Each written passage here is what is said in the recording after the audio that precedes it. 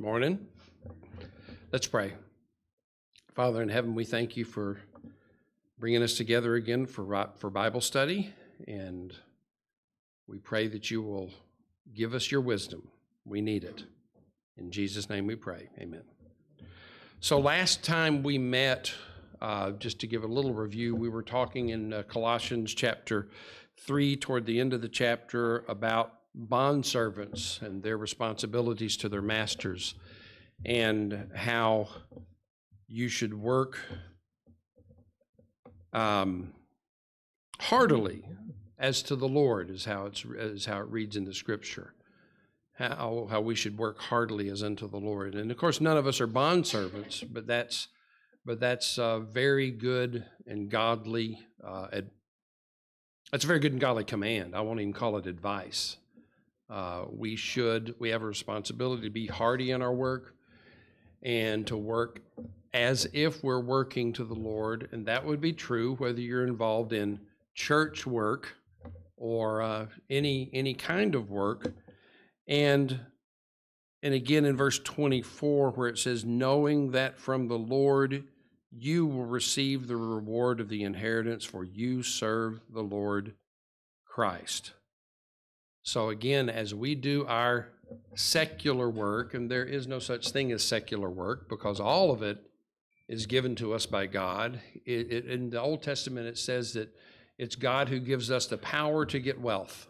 So if it's God who gives us the power to get wealth, then our work, if you have a job and you're doing some sort of work and you receive remuneration for it, it's really not coming from your employer. It's really coming from the God who gives you the power to get wealth. He's the one. And I think I do believe if we could learn to internalize that idea and recognize that as we go about our business in the church and in the marketplace, that we're actually doing so serving God and actually doing so looking to God to give us the increase. In the Sermon on the Mount, he says, give us this day our daily bread. So where does our daily bread come from? Okay. If we could really internalize all the time that sort of that idea that God is the center of all of this, I believe it would give us a little more sanity as we go about our daily business. And I think it'd give us a little more peace as we go about our daily business, because God knows how to protect us, He knows how to preserve us, and He knows how to feed us. Before we move on to the next phase in the next chapter, I just want to ask you, I'll tell you, in my opinion, much of modern society in this country has lost sight of that. We think it's all about us, it's all about depending on us, all about advancing ourselves, all about building ourselves up, rather than what used to be called the Puritan work ethic, where we serve God as we work vigorously. Do you think we've lost sight of that? I think we have too. How do we regain that? Any ideas? Yes, Peter. Okay.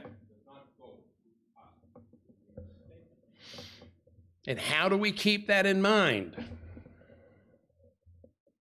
Okay, Peter said, look up. Okay, so I looked up today. How do we keep that in mind?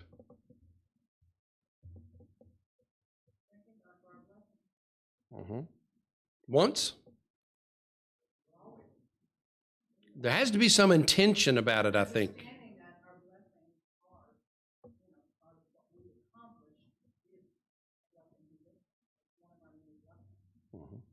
I think one of the reasons that materialism, keeping in mind, Peter said keeping in mind, I think one of the reasons that we maybe lose sight of these principles is not that we haven't heard them.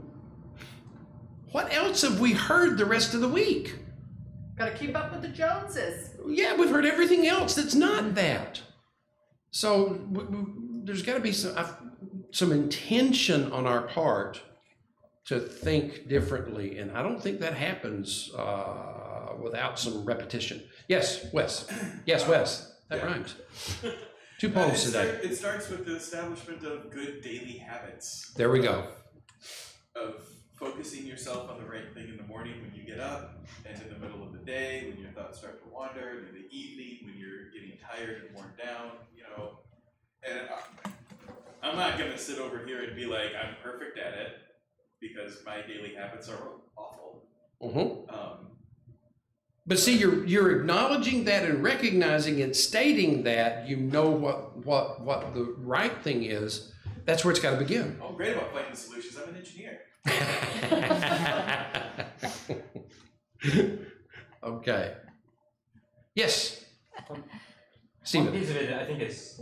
I started to call you Ken, and that's not your name. Stephen. That our thoughts and our feelings sometimes follow our actions. Yeah. And then in this case, right, like I can wish all day long that I was a generous person with my priorities in order and whatever, and then acknowledging that all my things are from God. But like that's not trying to make my mind straight first is going to be hard. Yeah. But in like, I can sit down with a budget and a spreadsheet and be like, I'm going to do this and make this conscious choice that I'm going to commit some amount of money towards this or that thing, or I'm going to choose not to do this as a result. And in those moments, I can actually use like the rational part of my brain and the priorities that I actually say I hold.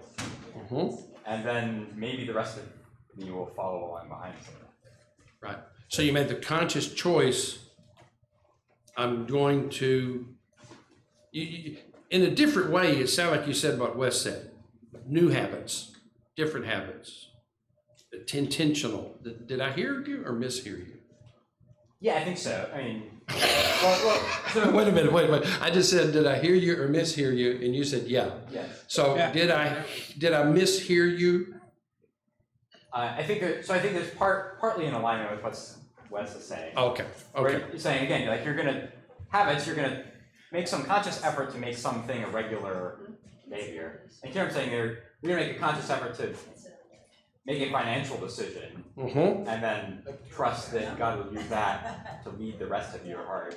Okay, I got you. Kathy, you were going to say something? Well, about 100 years ago, not long after I was married. How old were you? When I was selling Bibles for Southwestern. Okay. And they would meet every morning, and one of the things that I could hear till the cows came home, and I can hear it to this day. If you're gonna be enthusiastic, you've got to act enthusiastic. Act enthusiastic, and you'll be enthusiastic. And I mean that applies to this. Do I want to do all those godly things in the morning? No. Right. If I get up and do them, then they become a habit. Right. And then I don't have to think about whether I want to do them or not. Right. That's right. Now, Ms. Frida. We're reminded to pray without ceasing. Pray without ceasing. We're reminded to pray without ceasing. So, be in a prayerful mood. I'm sorry? To always be in a prayerful mood. Always be in a prayerful mood. Okay. So we're just kind of reviewing the last part of Colossians 3 about knowing that from the Lord you'll receive the reward of the inheritance as you do it heartily, do whatever you do heartily as unto the Lord. And we were reflecting on how that's not really how our society thinks, and how we can remind ourselves to think about what God wants us to think about and know what God wants us to know. And I think a lot of what has been said by Wes and Kathy and Stephen is kind of in the same neighborhood. There's got to be intentionality to it. We've got to intend to think about the things that God wants us to think about if we're going to have a better perspective on things. And I will just say, and I think it was already said, there's got to be some repetition to it, because how do you develop a new habit if it's not, if you don't repeat it? If you don't repeat it, if you don't repeat it, if you don't repeat it, if you don't repeat it. It's real easy to fall into less than healthy habits. And as evidence of that, I would point to our shared experience from the year 2000 until just recently, when all of us were encouraged to just sit back, stay away, shut down, and some unhealthy things came in and took the place of that idleness, and harmed a lot of people in this country. You probably know about the explosion in the number of overdoses. You probably know about the explosion in the number of suicides. There was an epidemic of dysfunction that accompanied this epidemic of isolation. And yes, so I'm saying that to say habits. New habits can have new consequences. Yes. The word habit, I think it's held loosely, and I would like to redefine that in my perspective. Give it to us. Desire, your godly desire. Yeah. What do you want?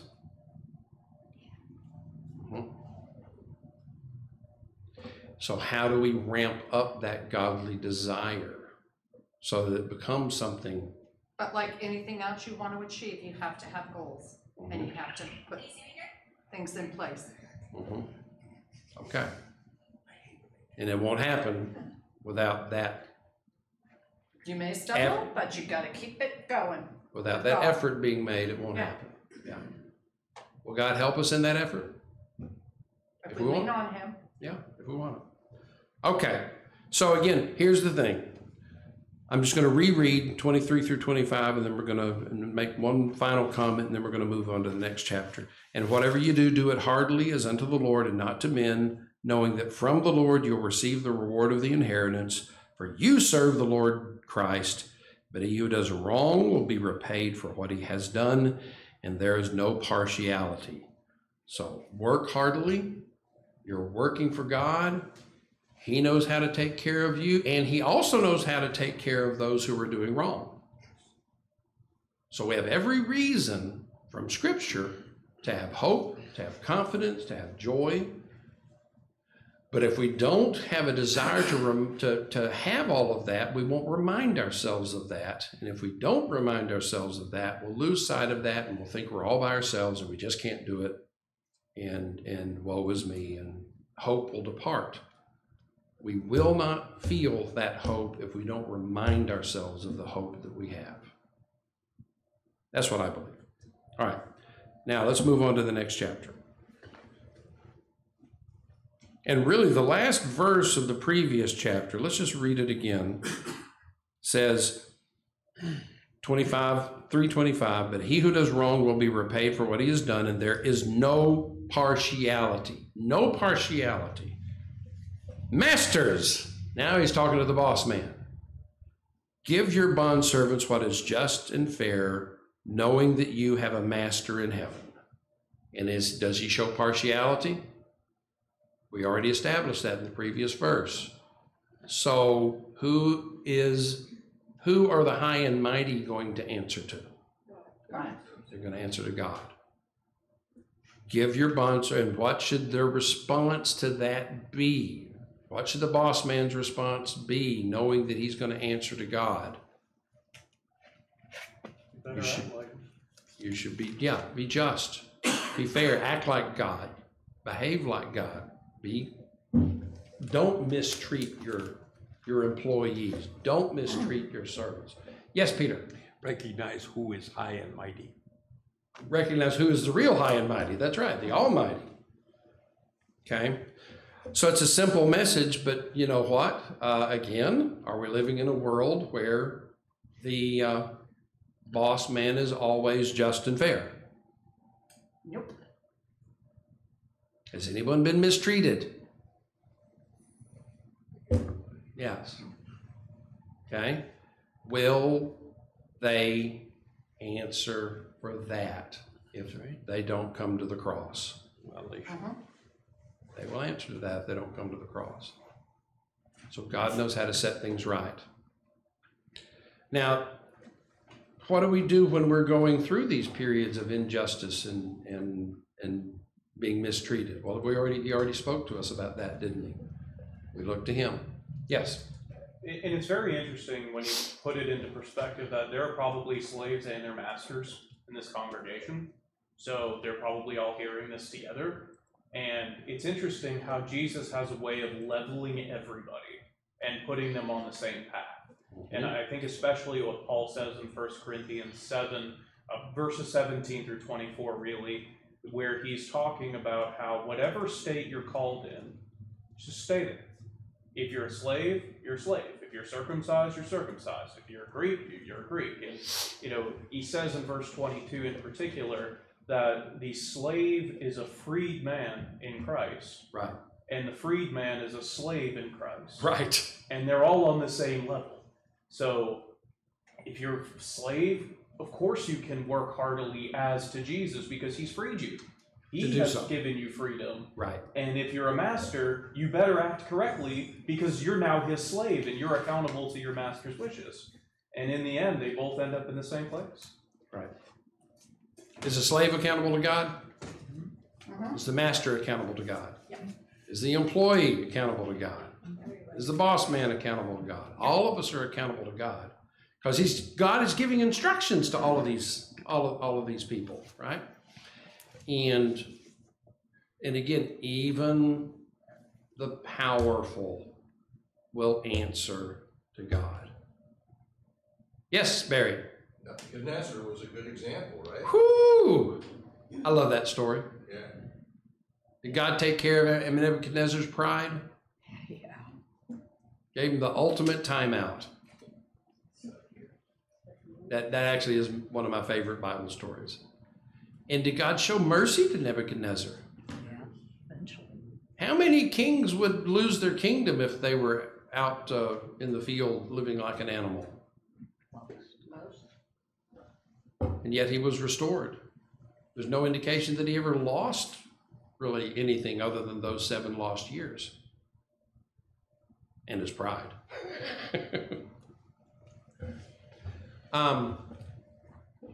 So, keeping this in mind,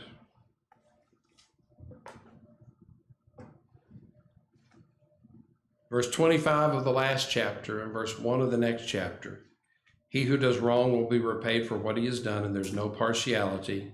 And then this admonition to the masters to recognize that they are slaves of Christ. You have a master, it says. Can anybody think of any applications in our current culture, in our current crisis, in our current situation that might help us stay sane?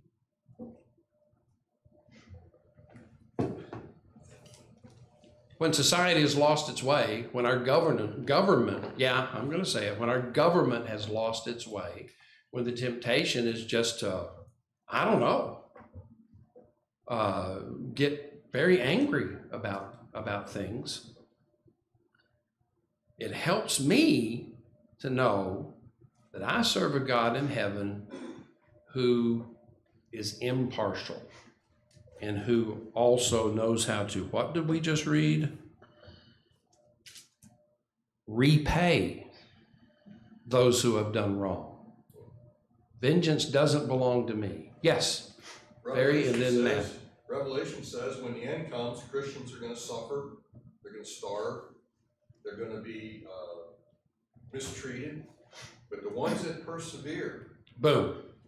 and stay true to God will be given the reward of eternal life in heaven, and all the rest, not such good news. Be faithful unto death, and you'll receive the crown of life. Does it say be vengeful unto death? No. It says be faithful unto death, and you'll receive the crown of life.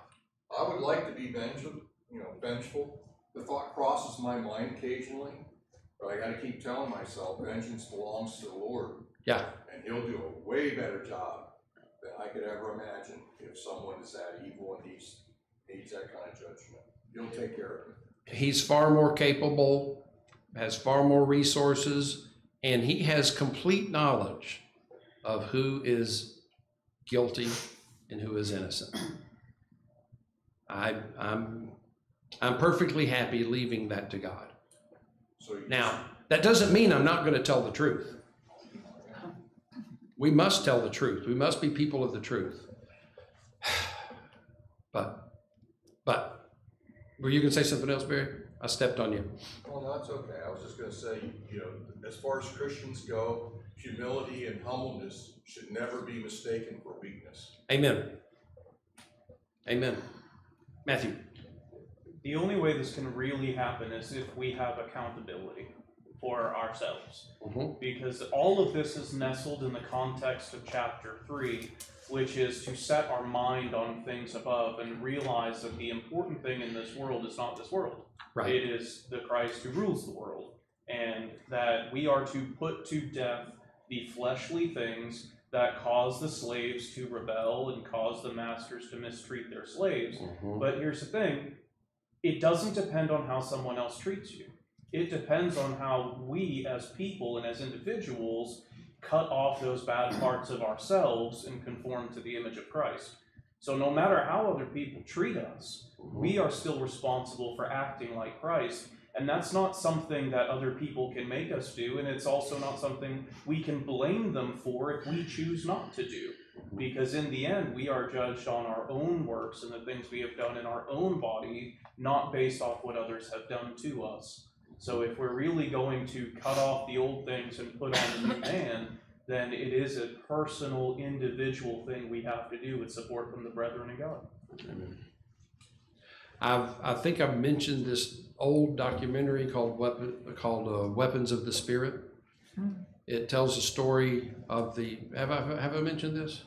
It tells a story of a Huguenot community in France. The Huguenots were French Protestants, and they'd gone through a period of suffering during the time of the Reformation because France was a Catholic country and they were not. And they ended up kind of migrating into the mountains, and I think it's in eastern France. Yeah. And far enough from Paris that they had some isolation. And then in World War II, when the Vichy government capitulated almost immediately to the Nazis, trouble began. And their religious leaders told them that their battle was not going to be won with weapons, but not with human weapons, but with weapons of the Spirit. And so they didn't join the resistance officially, but they joined the resistance spiritually. They hid 5,000 Jews in their communities. And in some ways, even in plain sight, the Nazis who were supposedly running the thing, they kind of knew what was going on, but they didn't have the cruelty to rat any of this rebellion out. And those 5,000 migrated to Israel after World War II. It's a fascinating story. They just did what was right. And in fact, you interview some of the people that were old. They interviewed some of the people. This was done by a man who was born in that community in 1945 and shortly thereafter escaped with his family to Israel. And he went back to interview some of the people that were the protectors of his family and children, and they said, well, it was just the right thing to do. They just did the right thing. Do we believe that it's going to be enough just to do the right thing? Book of Revelation would say it is, right, Barry? Just to follow Christ, be faithful until death. And so in order to do these things, children to follow their parents, parents to treat their children right, husbands to treat their wives right, wives to treat their husbands right, slaves to treat the masters right, masters to treat the slaves right, all of these relationships, if we're primarily submitted to God, we can have sanity. we can have health, we can have success.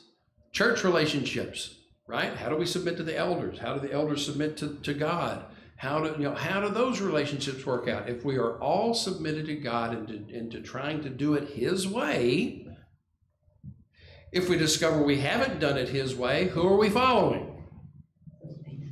See, then we can have sanity. We can have unity if we properly understand this idea of submitting to God, and as it says in Ephesians, submitting to one another in the fear of Christ.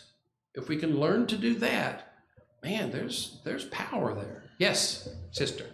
I just wanted to add to that too. I think when God's people are doing their best in this relationship, what you're referring to with relationships, like we should reflect all of the world. We should have different ages in our congregations and different races and different levels of means, similar to what is being mentioned here in terms of master versus servant. And what I find is that I do think you can see that when God's people are trying to do their best. When you go out into the world, it's not like that. No. You know, when I look at my children's school, or like the activities that sometimes like the parents who congregate together are most like one another. Right. And when you do see Christian influences in that, you see that much more acceptance, again, when we're doing it right, because we fail too. But like, I think you can see that in our congregation and in other congregations who are doing that, and that's a big part of the reason that I love being here, because I don't think it's like that everywhere else. Well, the whole thing, that's always a concern, because in fact James talked about that, about showing partiality to wealthy people and all of that. So yeah, it can infect a church. We're to be. He's called us out of every tribe and tongue and nation. If He's called us out of every tribe and tongue and nation, then we should be willing to accept every tribe and tongue and nation that wants to follow Christ.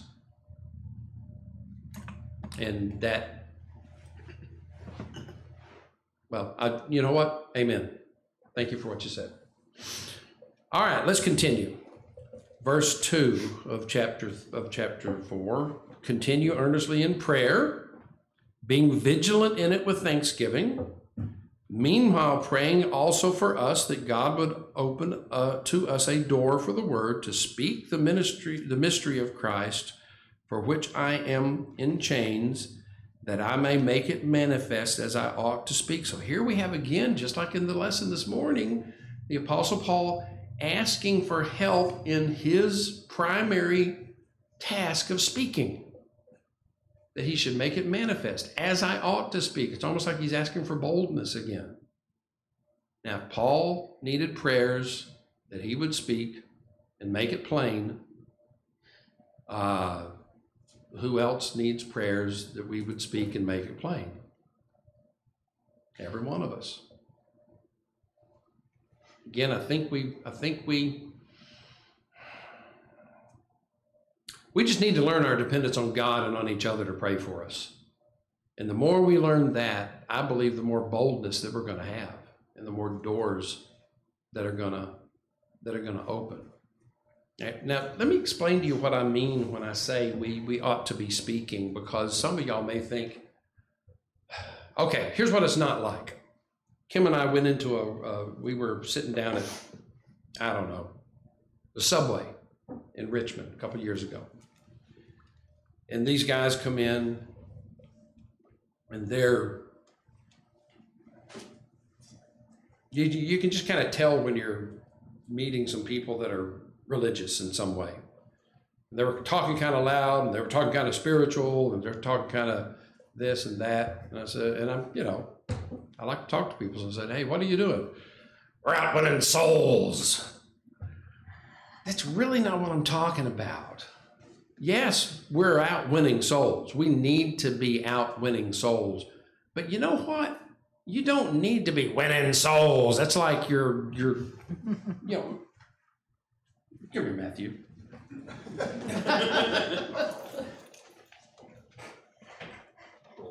Just play along with me, man. I don't even know what I'm going to do. So, how you doing? Have you ever thought about your soul? Are you sure you're going to heaven?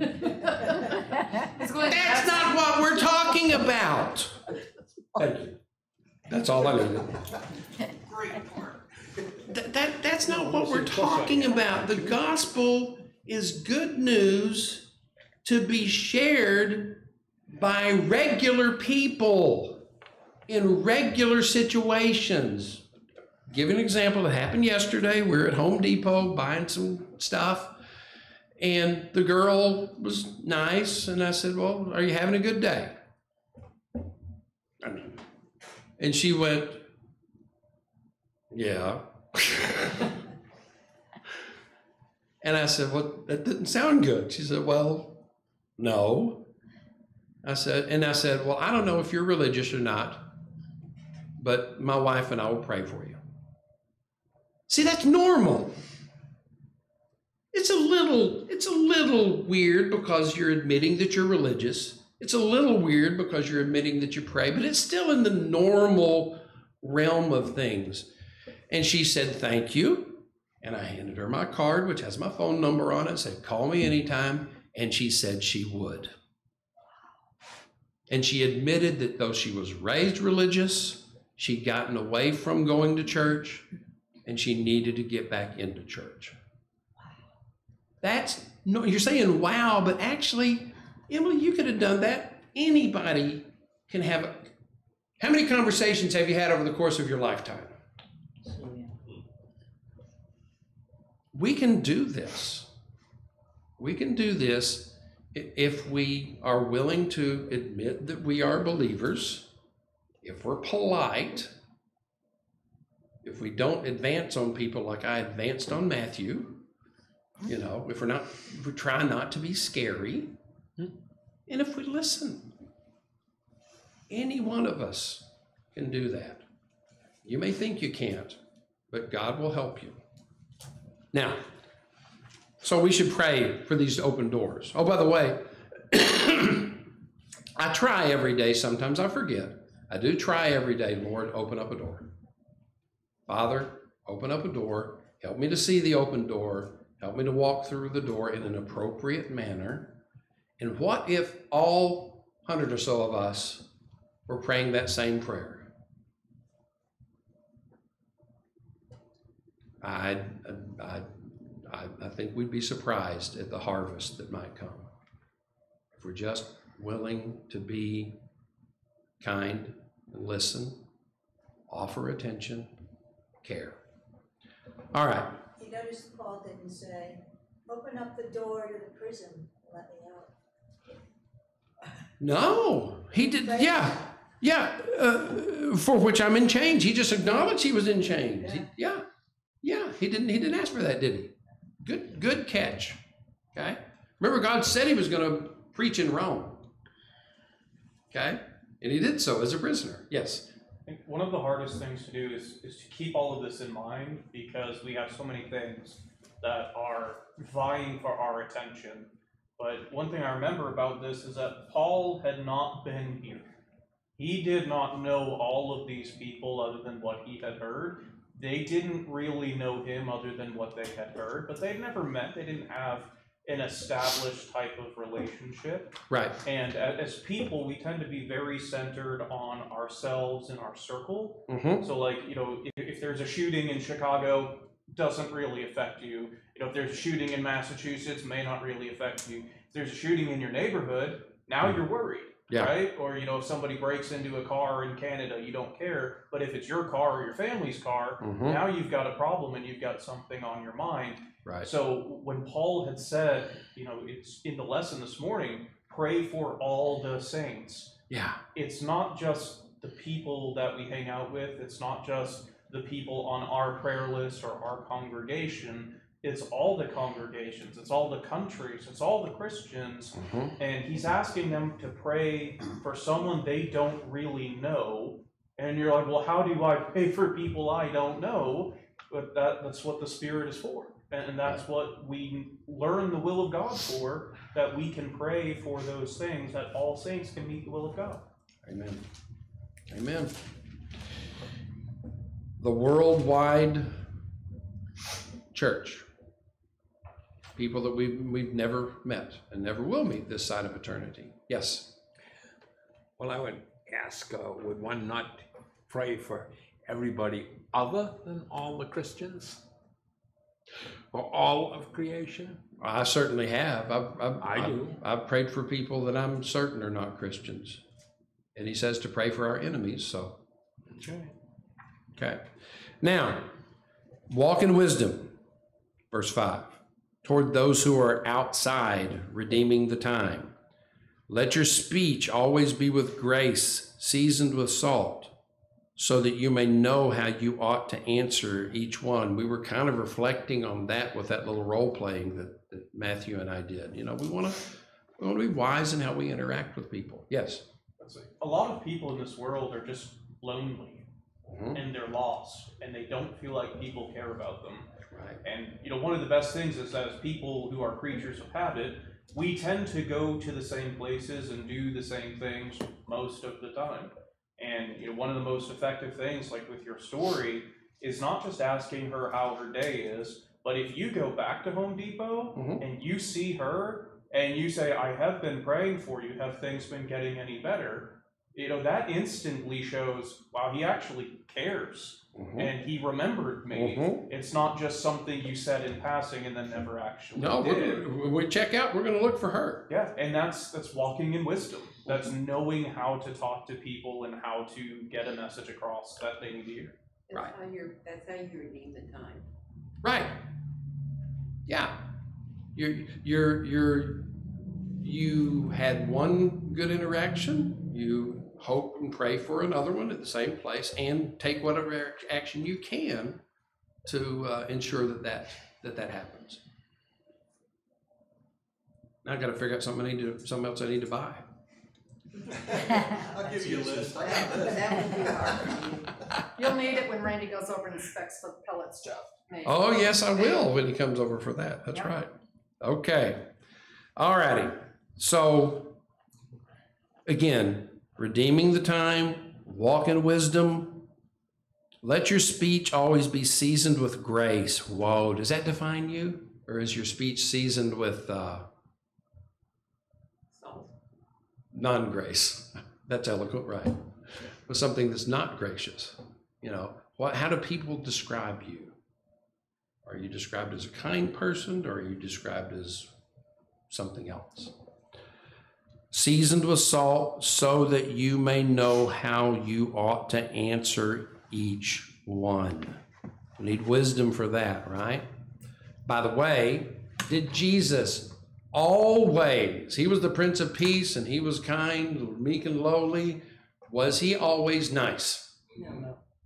There were moments when he pointed the bony finger of accusation because it needed to be said, and it needed to be said that way. So we need wisdom to know how to express ourselves. Yes, Barry? He went so far as when they were talking about whose father was their father, he looked them square in the eye and said, your father is Satan, the devil. Yeah, you're the father of the devil. He could read their hearts and knew their minds. So I wouldn't necessarily go around saying that, but the point is he did. And the other thing you learn about Jesus is he never chased after anybody. No. When the rich young ruler walked away, he didn't go negotiate. No. So yeah, of course he drove the money changers out of the temple with a whip. So let your speech always be with grace, seasoned with salt, that you may know how you ought to answer each one. All right, it is 11:45 now.